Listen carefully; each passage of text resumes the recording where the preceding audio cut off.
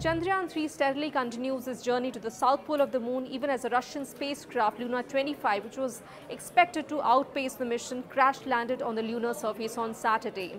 With this, all eyes are now on Chandrayaan-3 as it begins its first ever successful landing on the moon on Wednesday evening. According to the Indian Space Research Organization, the powered descent would start at about 5:45 p.m. on Wednesday evening and last for about 10 to 15 minutes. If all goes well, India would successfully land on the moon at about 6:05 p.m.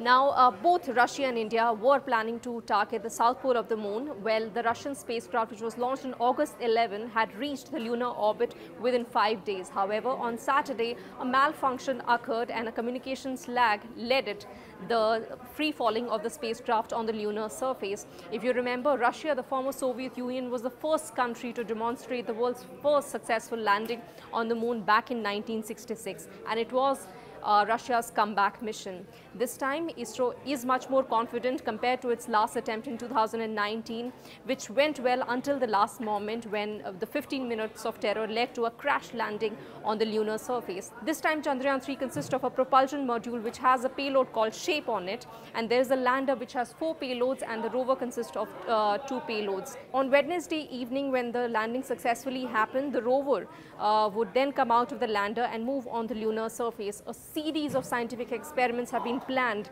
to be carried out over the next 14 days, which equals to 1 lunar day.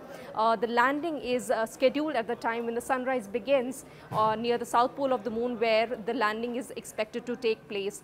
ISRO is really confident this time, and the confidence stems from the series of experiments and simulations and critical maneuvers that it has successfully planned so far. Scientists are expecting that ISRO would succeed this time. However, nothing in space is sure, as there are so many unknown factors at play. The engines would be restarted after almost a month, and there could be a malfunction towards the end.